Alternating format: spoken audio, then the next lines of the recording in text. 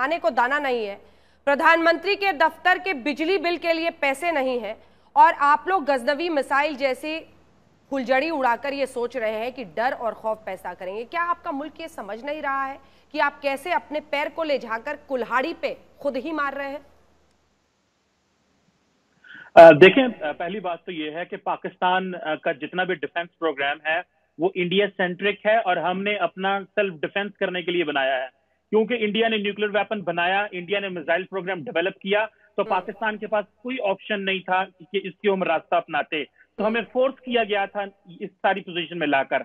आज जहां पे पाकिस्तान और इंडिया के दरमियान जंगें हो चुकी हैं और पाकिस्तान मुसलसल कई दफा से कह रहा है कि आए बैठ के बात करें, लेकिन इंडिया पिछले 20 साल से कोई ना बात करना चाहता है, ना डिस्कशन है, और जितनी भी हुकूमतें बदली हैं वो बात नहीं कर रही। और अभी आपने कश्मीर का स्टेटस चेंज कर दिया है। और दूसरी बात यह है, जो आपने मिसाइल की बात की, जरा मेरी बात सुनिएगा। कश्मीर का स्टेटस कैसे बदल दिया? बिजली बिल क्यों नहीं देते? और कश्मीर का स्टेटस कैसे बदल दिया? कैसी अजीब बात बोल रहे हैं आप? देखें, पहली बात तो ये है कि जो बिजली का बिल है वो प्राइम मिनिस्टर हाउस का काम है, वो दे देगा। मैं उनका यहाँ पे उनका स्पोक्स पर्सन नहीं हूँ, वो खुद ही फैसला कर लेंगे। दिवालिया हो गए क्या? हर मुल्क में सर्कुलर डेट होता है, ये कोई प्रॉब्लम नहीं है। हर मुल्क में ऐसी चीजें चलती हैं, हमारे मुल्क में भी चलती हैं, इसकी कोई मसला नहीं है। अदारों के मसले हो जाते हैं। तो बिजली आज तक पैसे देते रहे हैं तो बिजली चलती रही है, और अगर आपको ज्यादा फिक्र है तो आप बिल के पैसे भेज दें। नहीं, तो हम जमा करा देंगे। आपको समझा रहे हैं, आपको समझा रहे कमर चीमा साहब कितने नादान है। देखिए अपनी उम्र और कैसी बात आप कर रहे हैं। आपको समझा रहे हैं जो गजनवी मिसाइल, जो फुलझड़ी पर आप खर्च कर रहे हैं ना पैसे, उसे बिजली बिल दिलवा दीजिए। कितनी पूरे विश्व में बेइज्जती हो रही है इमरान खान का बिल। आप जहां पर भी जाएं इंटरनेट में यही चर्चा है कि बिल नहीं दे पा रहे अपनी बिजली का पाकिस्तान। हाँ, इमरान खान दे लेंगे बिल। इमरान खान देखिए पहली बार आपकी पलकें तो झुकी थोड़ी शर्म से। ये शर्म की नहीं है, ये मजे की है। मुझे मजा आ रहा है। आप गैर जरूरी बातें कर रही हैं और मैं एंजॉय कर रहा हूँ। क्या आप इमरान खान ये गैर जरूरी लग रहा है? क्योंकि आप उस अर्थव्यवस्था को नहीं देखना चाहते। आप उस अर्थव्यवस्था को नहीं देखना चाहते जो चरमरा रहा है आपके चारों तरफ। आप उस अर्थव्यवस्था को नहीं देखना चाहते जिसमें पाकिस्तान की ऐसी हालत हो गई है कि दूसरे मुल्कों के पास जाकर उसे गिड़गिड़ाकर पैसे लेना पड़ता है। कमर चीमा, ये बताइए, बिलावल भुट्टो क्यों कह रहे हैं कि श्रीनगर तो भूल जाइए, अब मुजफ्फराबाद बताइए। उनकी तो सुनिए जरा। बच्चा होगा, आपसे भी कम उम्र होगी, लेकिन ज्यादा समझदार लग रहा है। देखें, मेरी बात सुने। जिस तरह आपके मुल्क में बीजेपी ने कुछ पप्पू रखे हुए हैं, जहां इमरान खान के पास भी कुछ पप्पू हैं जो इस तरह की बातें करते रहते हैं, क्योंकि उनके वालिद और फुप्पो जेल में है तो उनके लिए मसले चल रहे हैं।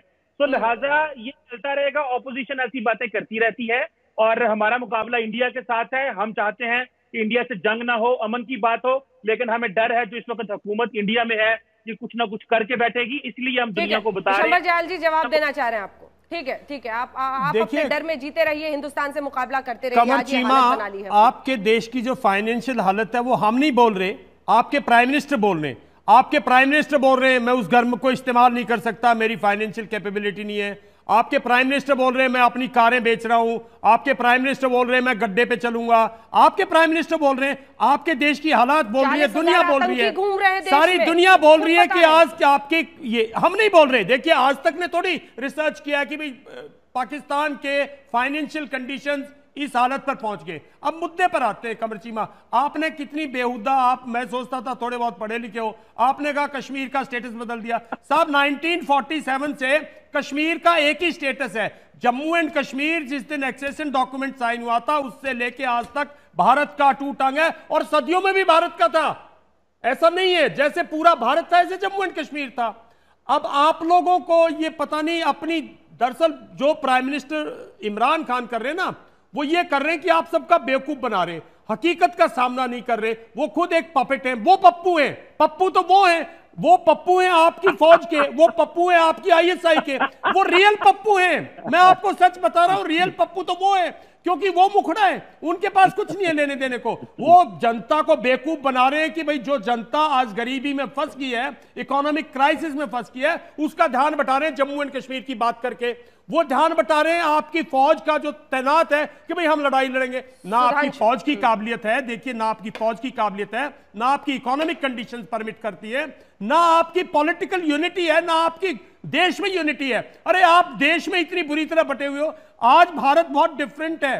कमर चीमा, ये भारत बहुत मजबूत है, भारत की इकोनॉमी मजबूत है, भारत की नेशनल पावर मजबूत है। आप समझ नहीं रहे, भारत की इंटरनेशनल रीच बहुत मजबूत है।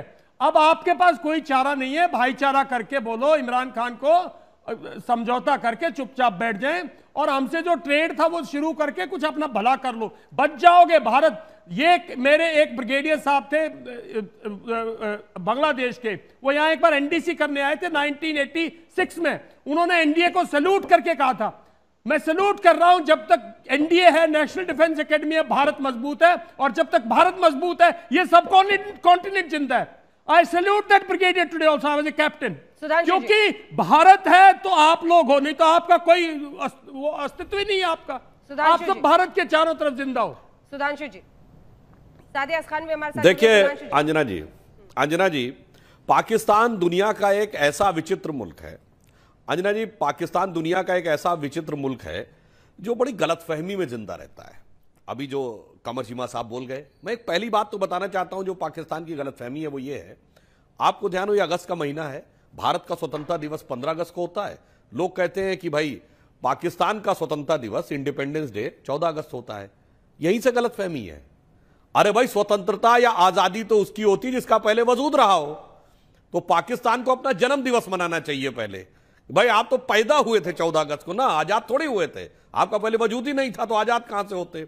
अब उसके बाद आप देखिए, अभी आपने कहा कि बिलावल भुट्टो जो है ये तो पप्पू है, और हमारे यहां भी आपने पप्पू कहा, यद्यपि हमारे यहां उस पर रोक है उस शब्द पे। तो मैं कहना चाहता हूं भैया, ये पप्पू का मेंशन उस खत के मजमून में क्यों था जो आपने गिड़गिड़ाते हुए लिखा है यूनाइटेड नेशंस को। और याद करिए, आपके जो पप्पू हैं ना, इनकी माता जी मरहूम बेनजीर भुट्टो 1990 का दशक था, जिन्होंने पाकिस्तान की नेशनल असेंबली में कहा था कि हम 1000 साल हिंदुस्तान से लड़ेंगे, चाहे घास की रोटी खानी पड़े, पर कश्मीर लेके रहेंगे। जनाब 20-22 साल गुजरे, कश्मीर इंटरनेशनल से सेंट्रल इशू हो गया, यूनियन टेरिटरी बन गया, और आपकी घास खाने की नौबत आ गई अगर अमेरिका खैरात न दे। और आपने ये कहा है कि भाई तमाम देशों के ऊपर बड़े उधार होते हैं, मगर पता है पाकिस्तान पे उधार कितने? स्टैटिस्टिकल है कि आज पूरा पाकिस्तान बिक जाए तो वो अमेरिका का उधार नहीं चुका सकता, शायद उसे 2 या 3 बार बिकना पड़ेगा। तो मैं ये कहना चाहता हूं, जब खाने के नहीं हो ठिकाने तो नवाबी शौक नहीं चाहिए पालने, ये अच्छी तरीके से समझ लेना चाहिए। कमर चीमा जी, आपका ये मुस्कुरा कर एक के बाद एक बात सुनना भी एक हुनर है, इसको जिंदा रखिए, क्योंकि कम से कम आप जब तक भुलावे में रहेंगे, हिंदुस्तान को बहुत ज्यादा चिंता करने की जरूरत नहीं है। आईना सामने भी रख दिया जाए ना, आपको उसमें कुछ और ही दिखेगा। आप बोल गए। मैं एक पहली बात तो बताना चाहता हूं जो पाकिस्तान की गलतफहमी है वो ये है, आपको ध्यान हो ये अगस्त का महीना है, भारत का स्वतंत्रता दिवस 15 अगस्त को होता है। लोग कहते हैं कि भाई पाकिस्तान का स्वतंत्रता दिवस इंडिपेंडेंस डे 14 अगस्त होता है। यहीं से गलतफहमी है।